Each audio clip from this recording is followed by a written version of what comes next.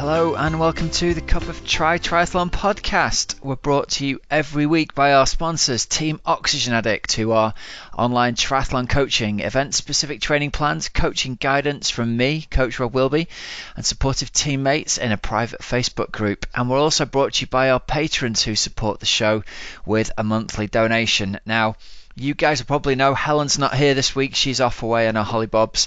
So I'm flying solo. So I'm just going to do a little short introduction this week, cover some of the news and the things that have been happening, because there's quite a lot going on actually. So I wanted to do a little bit of introduction. And the first thing I wanted to do was thank all of you who've signed up to be patrons of the show this week. We've had another bonanza week. We're really, really grateful to all of you. Most of you will know, if you've been listening regularly, we added the option to be an annual patron recently, so you can kind of make a one-off payment to support the show, and loads of people have really gone for it and are supporting us, so we're really super grateful. So this week's thanks, in no particular order, go to Fran White, Neil Feekins, Joe Scott Dalgleish, Pat Walkington, Jason Eagleston, Joanna Grundle, Kirsten Owen, Simon Shaw and James Corlett. Thanks very much to all of you for supporting us.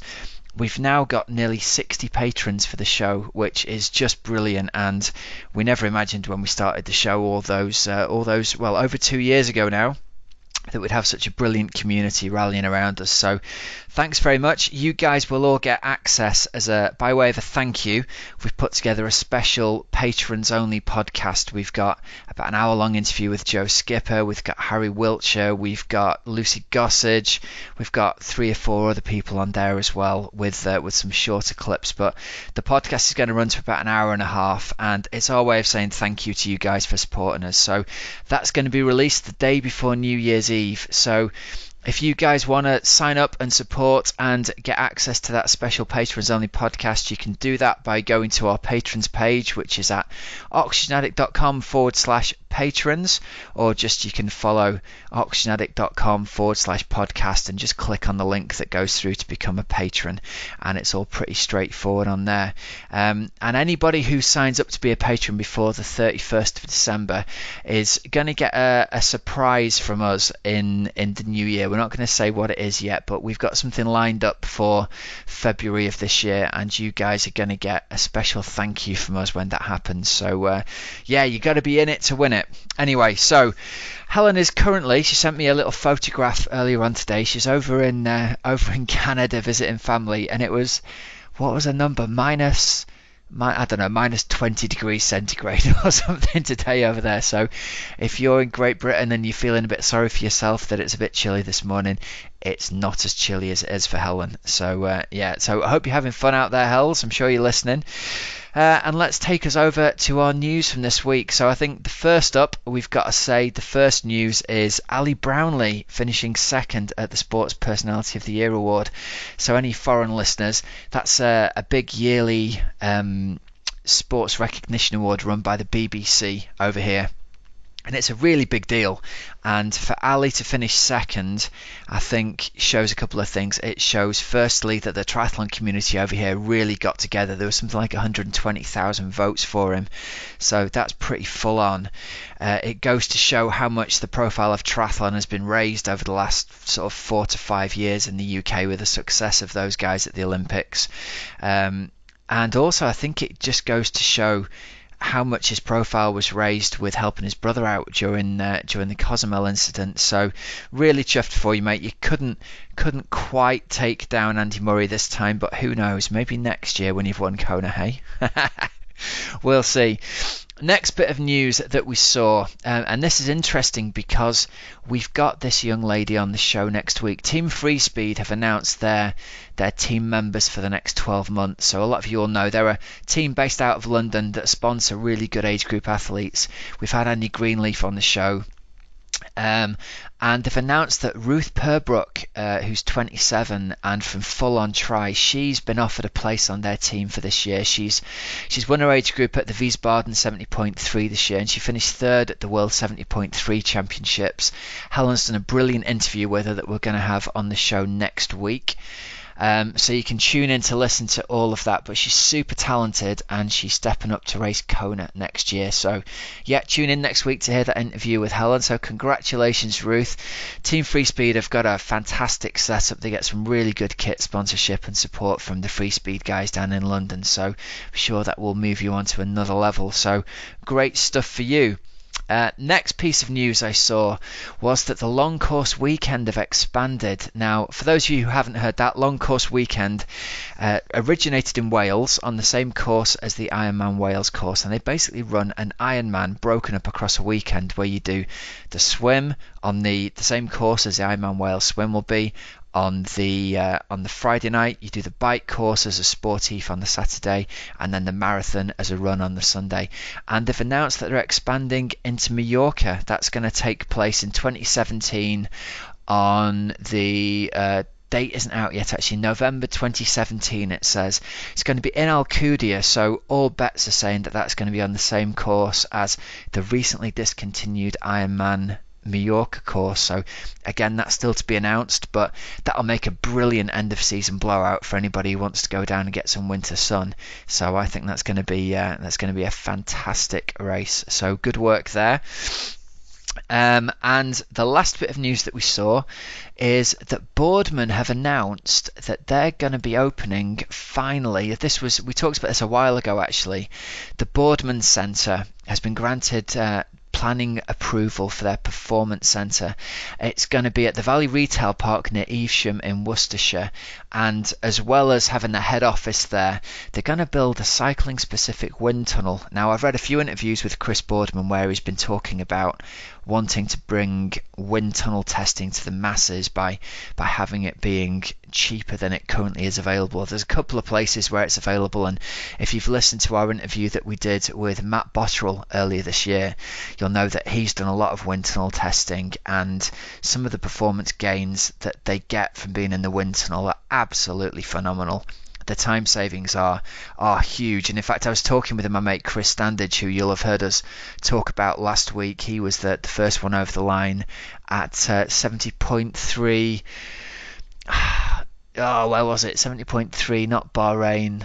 Last week, it's gone, my mind's gone blank, but he was in the wind tunnel earlier this year, and he got some amazing results from there. They've reduced his drag numbers enormously, so very excited to see Boardman bring this to fruition. Once it gets built, I think we should try and get ourselves down there and try and do a podcast from there. I think it'd be absolutely fascinating. So good work, Chris Boardman. Very excited to see how this all rolls out. So again, that news section there was brought to us courtesy of our patrons, and I'm going to read this out. We got an email through from Simon Shaw, so thanks for becoming a patron, Simon. He says, since discovering the show earlier this year, it's been a weekly highlight that, along with IM Talk, helps both inspire and make more manageable those hard turbo sessions that you've helped convince me was such a good idea. Here's a picture I'm proud of, crossing the finish line first and filthy after this year's Chilham Castle Duathlon. A great end to the season, well suited for a whippet like me with a cross-country pedigree. Keep up the good work and happy Christmas. So thanks for taking the time to write, Simon. Really appreciate that. And to be compared with IM Talk, those guys were my inspiration when I started this originally. So really appreciate that. Okay, moving on, we're going to do Coach's Couch this week. So Coach's Couch is sponsored by Team Oxygenaddict, which is my triathlon coaching team. The team's not open at the moment, but we're going to be opening for new memberships in January of this year, in mid-January. So if you're interested in what we've got to offer and you like what we've been talking about, so get over to the website, which is team.oxygenaddict.com, and if you go there, there's a waiting list you can click. Just add your email and we will give you notification when we open up. There's also the option to get a free 4-week training plan from us to tide you over the Christmas period before we open. So go over and check that out. Team Oxygenaddict is essentially an event-specific training plan written by me, so it's tailored to the event that you're going to be doing. You're going to get funneled into one of several different levels of training plans. It will be appropriate for the level of training history that you've got and the background you've got to address whichever weaknesses and limiters you have, be it swim, bike or run. But the thing that's really cool about it, we started a Facebook group, a private Facebook group. Then the idea was I was going to be giving out coaching advice in there, and I do that. But one of the biggest things we found is the teammate interaction that goes on. They are helping each other out, patting each other on the back, giving each other a chin up when things are not going so well. It's a really great group. We've got close to 70 members in there now, so it's been a roaring success, and I'm really chuffed because obviously I really hoped it was going to be good, and you just never know when you launch something like this. But the feedback we've got has been overwhelmingly positive, and I'm just really grateful that it worked the way we hoped that it would. So yeah, we're opening in mid January. Get yourself down on the waiting list there, and you'll see if you're around Facebook there's adverts for us, so click on the link through there and you can pick up a free 4-week training plan to get you through the Christmas period. And our question this week is from Matt Mills. Matt says, I'm living in a very hilly area. What's the best way to maintain e-pace running without my heart rate going through the roof? So first up, I'll address that phrase e-pace. E-pace or endurance pace or easy pace comes from the book The Jack Daniels Running Formula, which regular listeners will have heard me talking about. If you've not read the book The Jack Daniels Running Formula, firstly, it's not about drinking whiskey and going for a run. I think it's the best all-round readable book on physiology for runners and triathletes that's out there. If you're any kind of triathlon geek, and I imagine if you're listening to this you probably are, you'll just love the way it's written. It's very readable. It's got loads of training plans for running stuff in there.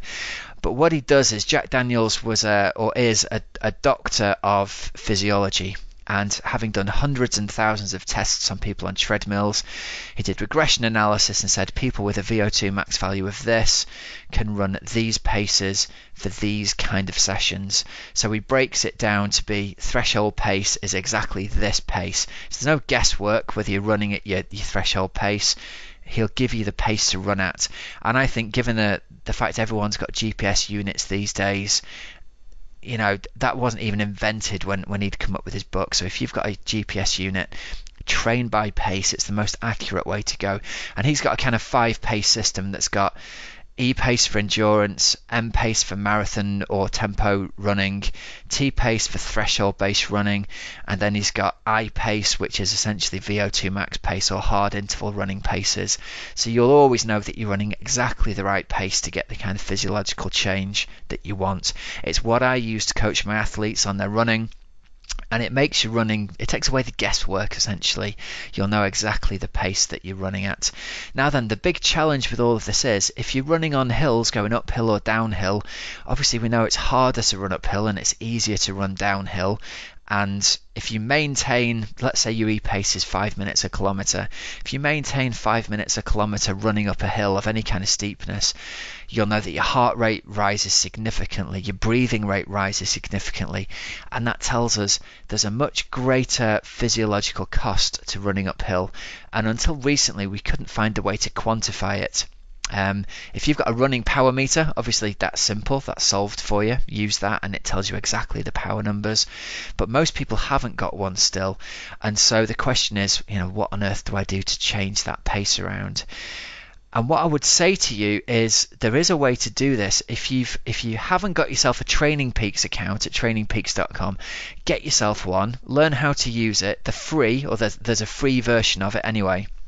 And you can upload your GPS file into it. And one of the really nifty features that they've got within Training Peaks is once you've uploaded your run file and you go in and you analyze your run pace, they've got a metric in there called NGP, which stands for Normalized Graded Pace, which essentially means it's adjusted to take account of the fact you were running uphill or downhill. So they use the GPS data to work out whether you were running uphill or downhill, and then the algorithm does the work in the background to work out what the normalized pace or the physiological cost of running up that hill was. And it gives you a number that tells you if you were running on the flat, you would be running at this pace.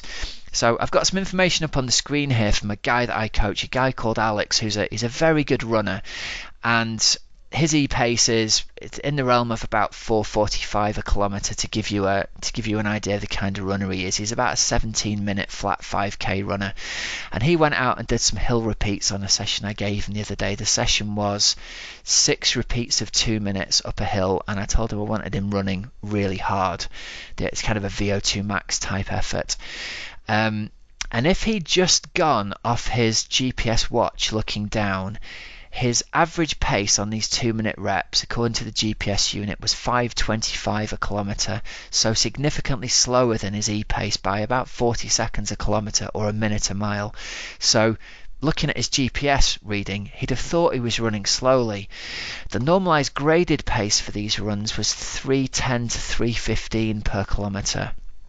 And my little chart on the wall here tells me that would be about 5:15 a mile for those of you who work in minutes per mile still. So he was running blooming fast. You know, the equivalent of running on the flat was very, very fast indeed. So the question here that's come in from Matt Mills is a really good one. If you're just looking at your watch and you're trying to maintain your e-pace, obviously my athlete Alex was running up a steep hill here, but any kind of hill is going to affect your running pace. And if you are running over steeper hills and you're looking down, and you're going to give yourself a bit of leeway, but you probably wouldn't think you need to give yourself that much leeway. The normalized graded pace metric within Training Peaks is telling us here that it's more than 2 minutes a kilometre different between the pace he's seeing on his watch and the real pace he would be running for the same physiological effort if he was running on the flat. So my advice to you, Matt, is to go away, upload one of these runs, come back, upload it, analyze it. When you do your run, what I'd advise you to do is take a split on your watch every time the terrain changes. So as you start to go up a hill, take the split. As you get to the top of the hill, take a split. As you run over the top and you get to the bottom of the hill, take a split again. And then when you upload the file, it's going to be really easy for you to see the different laps within Training Peaks, and it'll be obvious as you look at average pace and normalized graded pace next to each other what the difference between those two runs is. And with a little bit of trial and error, you'll be able to work out the difference between the two. And after a couple of runs of doing this, you'll be able to work out that, okay, if I'm wanting to maintain the physiological cost of running at my e-pace, or let's say it's 5 minutes a k, I'll need to back it off probably 2 minutes a k if Alex's numbers are anything to go off here, and run at 7 minutes a k on my watch to get the same physiological cost as it would be running on the flat. So hope that helps you. Some rough rules of thumb there for you, but you're going to have to go away and do a little bit of trial and error. A real good measure of this is going to be if you can keep your heart rate steady or relatively steady, then you're in the right ballpark.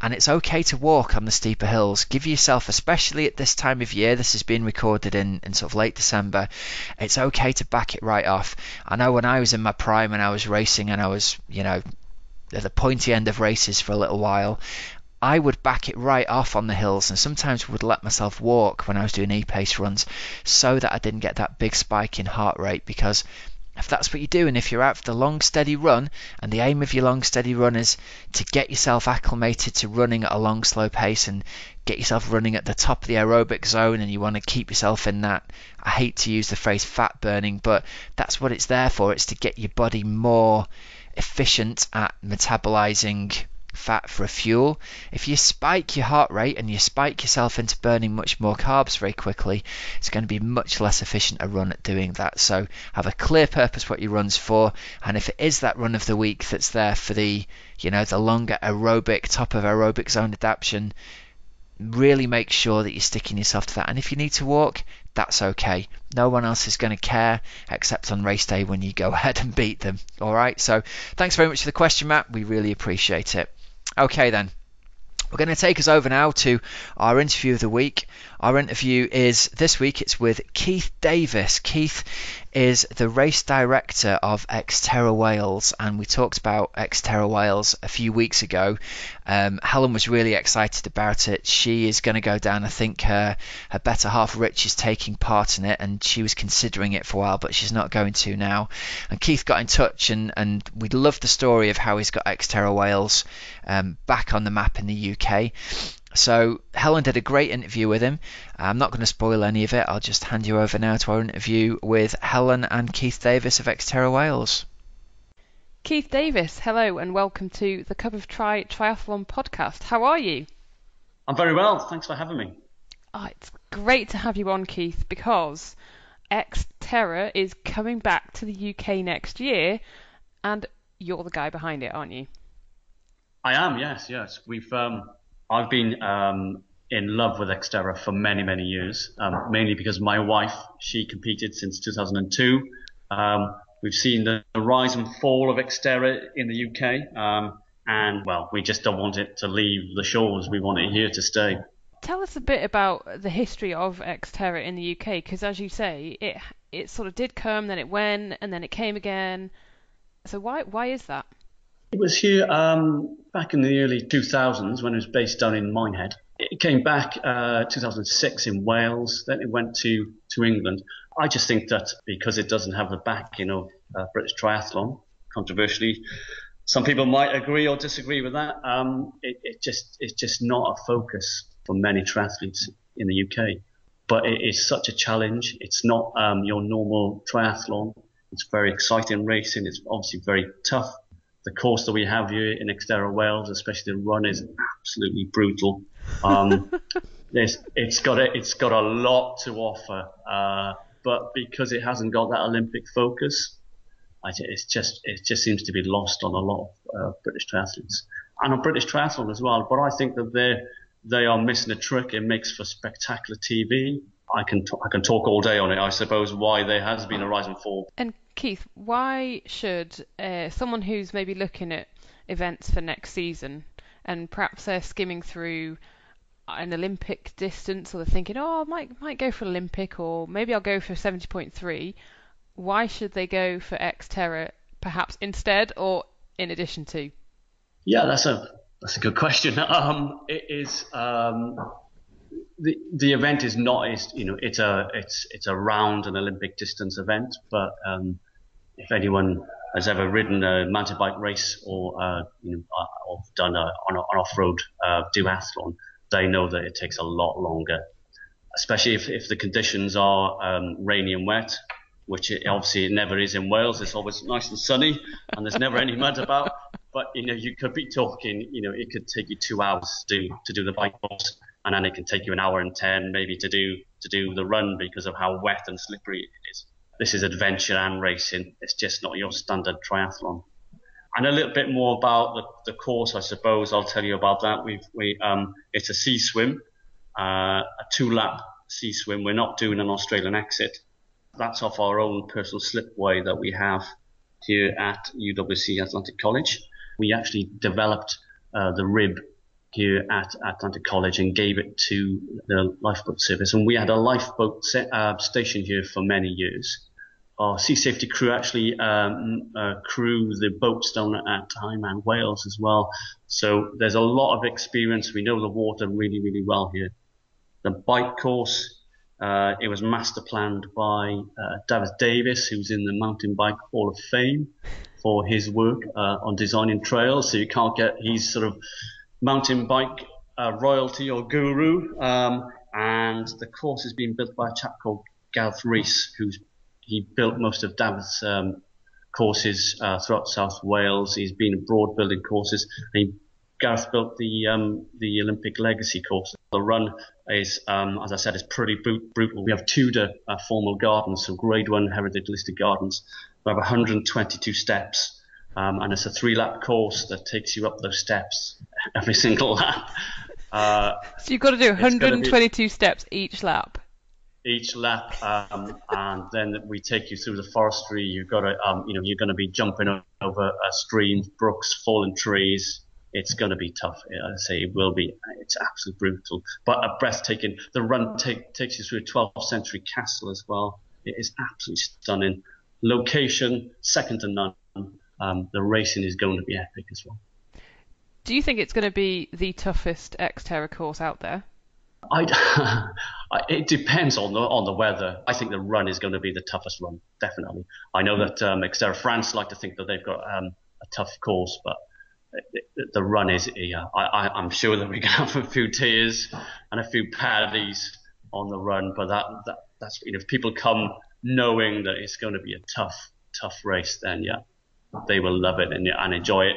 We're going to have king and queen of the steps, so we'll have chip time in. Who's ever got the fastest overall time going up the steps will get a certain prize as well. So we're expecting some very good racing to go on the day. That sounds amazing. But Keith, one thing which I'm going around in my head, right? I have been mountain biking maybe twice. Once I ended up in tears because I fell off and I just hadn't really been before. I would love to do this race because it just sounds amazing. But how good do you actually have to be on a mountain bike to enter Xterra Wales? Yeah, another good question. So we sat down with Davies at Gareth Rees, and we explained the event and the draw on triathletes who don't normally ride or race mountain bike. So the mountain bike course has been designed in such a way that if you ride it slowly enough, so there's whips and berms and little tabletops and corners. If you ride it slowly enough, my 9-year-old son will be able to ride it. But if you ride it flat out, it becomes very technical. So the faster you ride it, the harder it will be technically. You'll end up having to try and jump the whips and booms. So whips are sort of a series of camel humps, I suppose, what is a good way of trying to explain those. So don't worry about it. Plus we'll have A and B routes. So the A route will be a slightly shorter distance, but will be more technical. There'll be a B route which takes you on sweeping bends and is not very technical, but it might take you like 20 seconds more to go down. Excellent. So there are options for mountain bike. Those who have similar mountain bike experience to me, i.e. a bit like, oh, I'd love that kind of thing, but I just don't know if I've got the confidence to do it. Yeah, definitely. Yeah, we've catered for that. We've thought about it and come up with a plan and we've put it into action. Keith, tell us a little bit more about the actual location of Atlantic College and what it is, because some people may never have heard of Atlantic College and exactly where it is. Yeah, it seems to be the best kept secret in South Wales, really. So the castle is a 12th century castle. It's the only castle that's been permanently occupied, certainly in Wales, since the 12th century. And it's obviously a Norman castle. It's 166 acres, Grade 1 heritage listed site, both in buildings and in grounds. And since 1962, there's been a college, and we take children from all over the world, predominantly the age of A-level students. They come here again predominantly under scholarships from most of the worn-torn areas of the world, and we fly them in. Lots of them turn up without any shoes on, only the clothes that they've got on their back, and we give them a warm, safe environment, food in their belly, and a really good education. So we at Atlantic College developed the International Baccalaureate and again gave that to the world. And we fund predominantly through donors who kindly give to us, and we've got an endowment as well that we pay for students here. It sounds like a really, really good project and an amazing place to hold Xterra. You've mentioned to me that actually you're not doing this race to make a profit from it, are you? You're doing this race to put something back into the community? Yeah, it is. Yeah, we I think a lot, again, controversially, a lot of people putting on events to maximize profit. But I just wanted to go back to old school, where I'm putting on an event for the love of the sport, really. I want to see Xterra stay in the UK and prosper. So I'm not taking any salary from this. Whatever money we make is being put back into the scholarship program. So we're targeting.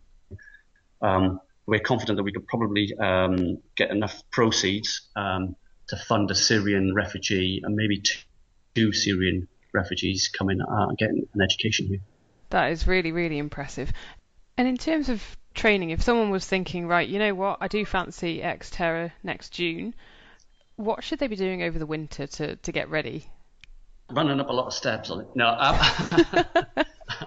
it's a sea swim, so obviously they need to get in the sea as soon as they can via organised sessions. The mountain bike element, yeah, you need to get out. There's going to be lots of twists and turns, and I say a lot of berms and whips, so you need to be riding that. Short, sharp sessions as well as going out riding for 3 hours. Yeah, but you need to be specific if you want to compete hard. So I suppose I would follow a cyclocross training program, and then running is going to be. But if you can do cross country racing over the summer and race off-road duathlons, that's what you need to be doing.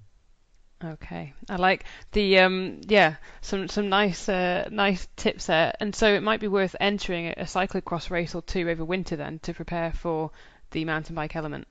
Yeah, definitely. Yeah, I would advise that. Our course, you will need to do that. Will there be slots for the World Championship will it be in Maui next year? Will there be slots in Wales on offer? Yeah, there will be. Yeah. So because it's our first year, we're a category silver Xterra event. We've got the pro qualifications, but we also so every winner of every age category gets the chance to go to the Maui World Champs. If they don't take it, then we go to roll down. But we're hoping that after our first 2 years that we can get up to gold, and then we'll have more qualifying slots. But that in itself is quite appealing, isn't it, for people who might be thinking, oh yeah, a little trip to Hawaii could be on the horizon. Yeah, of course, yeah. And the good thing is that it goes up in every 5 year age categories. There's plenty of chance for you to duke it out for a World Championship qualifying slot. Do you have a lot of pro Xterra athletes interested, and will they be racing? They will, yeah. So we have Leslie Patterson confirmed to race. Pocket Rocket from Scotland, 2 times Xterra World Champion, multiple winner. She comes second this year. Obviously, she's had some health issues, but is coming back very, very strong. We have Ben Allen from Australia and Jackie Slack, his fiancée, who's from England but living in Australia. So they've already confirmed. We are talking to some other Xterra stars and some UK-based WTS stars as well, but I can't say who they are at this moment in time.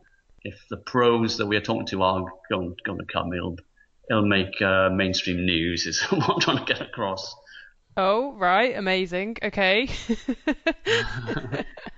I think we might be able to read into that one. It's a non-Olympic year, so It is. It's a week before the Leeds WTS, but we're in talks with them at this moment in time. So yeah, watch this space. I love it. There you have it. Some WTS stars potentially racing Xterra Wales. I love this news, Keith. It's great stuff. Yeah. It's fantastic. I think, and come June next year, all the hard work will pay off, won't it? Oh yeah, undoubtedly. Yeah. We haven't talked about the Saturday before the main race on the Sunday. The Saturday is dedicated to kids races. We have an outdoor pool as well, where we're going to run children's triathlons as well, right up to under 15s. So yeah, I'm really looking forward to that. The main event is going to be great. Great to see, mass participation. But I'm super stoked about the kids. I can't wait to see, 3-year-olds on balance bikes doing off-road duathlons. It's going to be crazy. I'm sure that it's, if you're here on the day and you see me crying, yeah, it's going to be because of watching these kids racing on their balance bikes. And have you got a lot of interest from some of the local triathlon clubs to you who have got kid sections and they're like, yep, we will be there? Yes, yeah, definitely. Yeah, people want to enter now. They want to enter kids. We are making sure that the main event is up and running, which we've got that. The next step is to get our accommodation section of the website up and running, and we're concentrating on that. That should be done in the next 2 weeks. And then when we're through that, then we'll get the kids' races up and online, so you'll be able to enter. But locally, lots of people, UK-wide, from Scotland right down to Southend-on-Sea. We're people are willing to come and travel and stay. That's awesome. And so you're hoping that all the entrants or a lot of the entrants will actually stay on site then? Is that the plan? Student accommodation, so there's 401 beds that we have on site, that are over 8 accommodation blocks. Plus I've got 166 acres for camping. So there's plenty of space for camping. We have a brand new sports centre which is being built at this moment in time. We have an indoor swimming pool as well as an outdoor swimming pool, and an outdoor education facility as well. So there's lots of changing and showering, toilet facilities. And if they come and stay, they don't have to cook food because we have on-site catering. So yeah, you can come and buy a food package as well, and come and sit in the warmth. We have a 12th century dining hall that looks like Hogwarts. You can come and have the best pasta party, or Harry Potter meets off-road triathlon. It is, yeah, it is. It's really wacky, but yeah, you will absolutely love it. Entry fee wise, what does it cost to enter, and I guess what do you get for your money? Okay, so it's just shy of £90 to enter. We're using Eventbrite to manage that. Yeah, so you will get entry. You get a goodie bag. We have Orbea Bikes. They're going to be one of our partners or sponsors. Orca as well will be on board. So you're going to have a really good goodie bag from Orbea and Orca. Every entry gets entered into a raffle, and you get the opportunity to win a 5K mountain bike. That's quite a good deal. I think it's a pretty amazing deal. And as you mentioned before as well, some of that entry fee will go back into trying to get a Syrian refugee on a scholarship at Atlantic College. Whatever profit we do make, it all goes back into the scholarship program. Awesome. Let's say no one's making any money from this at all. Keith, a few little sort of quick fire questions.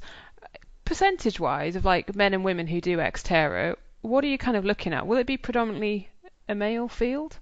So it's 525 for the main event maximum.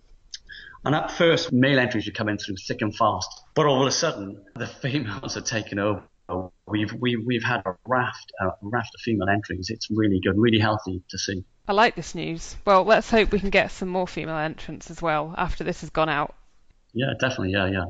I think what are queries from female athletes, and they're worried because they don't own a mountain bike. They've got to borrow one. So we are going to do some test events over the winter. So that with my wife taking some of the courses as well. We're talking to some other athletes like Louise Fox and different Xterra UK-based athletes to come down and take people out on the course and show them, that you can actually ride this. As I said earlier, if you go slow enough, it won't be technical. But if you do ride it quick, then it will be. And we will give you the confidence that you can come and race, definitely. Brilliant. Will it be a trail run then? Do you need trail running shoes? Oh, you will need trail running shoes, definitely. So normal wetsuit, mountain bike, helmet, trail running shoes. Bob's your uncle. Yes, it is. Yeah. And you can race whatever wheel size you have. So there's you can ride 26 up to 29. It doesn't matter. Great. And Keith, if on the evening of the 4th of June, when the sun's setting, what would be a successful weekend for you? That everyone's enjoying themselves. We have a full weekend of fun. So we want to see people, families coming and enjoying themselves. So we don't want kids to be bored. We want partners to be bored. So that we have an arts centre. So we'll be running films all day, different events. We're talking to a Hollywood star, believe it or not, that we want him to come and do a performance on the Saturday evening, which we'd be selling tickets for. And then Sunday evening, we're hoping to have a party, and we're talking to some famous rock stars. We're hoping for them to come and play. And we want everyone to have a fabulous time. It's not just about the racing. It's about having a really good family entertainment weekend with some really hardcore racing thrown in as well. We want it to be here on the international stage, we want people to come back, and we want people talking about it. We want to inspire other people to put on similar events. You can do it. I started getting involved in events a number of years ago, tentatively stepped in, and if you've got the passion and if you've got some skills in your work that can cross over into putting on an event, then yeah, you can do it. Just get out there, have fun, put on events. Keith, you've inspired me, I can tell you that. You've sold it. I'm interested. I'm definitely going to be coming down.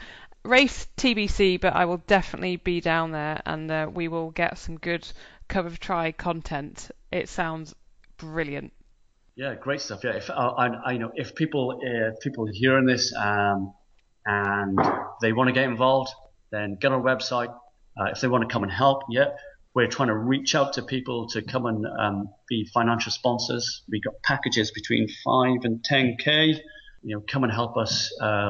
It's not helping us; it's helping Syrian refugees. We got packages for people to come and help us to help other people. So if you go to www.atlanticcollege.org and if you type in Xterra on that search, if you go to Xterra Wales on Facebook. Keith, it's been an absolute pleasure to chat, and I wish you all the best with the rest of the preparations. And let's hope we'll see some cover of try listeners on the start line as well. Great stuff. We can organise a challenge for you guys on the day to see who becomes king or queen of the steps. Deal. Right, you're on. Yeah, there's a point in it for them. There we go. Right, cracking stuff. And if you're interested in taking part in that event, and I imagine a few of you are, then get yourself over and check it out with a quick Google search on Xterra Wales. I think it's going to be a fantastic event by the sounds of things. And Helen's threatening to record some audio down there as well. So if you're going to go down and race, then be sure to let us know, and we'll try and hook up and do an interview with you. That'll make for a cool feature during the summer of next year. Okay, so this is bringing us to the end of today's episode. I hope you're all having a great time in the run up to Christmas. Thanks very much for being a listener, and thanks for being part of the community. We've had another fantastic year. We're over 2 years into this podcast now, and we're having even more fun doing it each week than we were right in the very start. So we're going to continue to do this during the year. We've been brought to you by our sponsors, Team Oxygenaddict. They're at team.oxygenaddict.com. You can check that out and join the waiting list if you're interested in finding out more about that when the team opens. And we're also brought to you by our patrons. Thanks again for signing up. And if you're interested in becoming a patron and you want access to all the juicy gossip from Joe Skipper about his race at Kona, and you want to hear about Harry Wiltshire and his to do with Jan Frodeno, and also his to do with Javier Gomez as well, you can sign up, and we'll be releasing the Patrons Only podcast on the 30th of December. And you'll also be getting an email from me shortly after that with our special thank you gift as well. So yeah, brilliant stuff. Have a fantastic time over the Christmas period. I hope you use it to get some training in as well as eat some extra mince pies. And until next week, I'm Coach Rob Wilby. She's not been Helen Murray this week because she's away having a holiday, the lucky so-and-so, and you've been listening to the Cup of Triathlon podcast. Until next week, have a great Christmas, and I will talk to you again soon. Cheers now.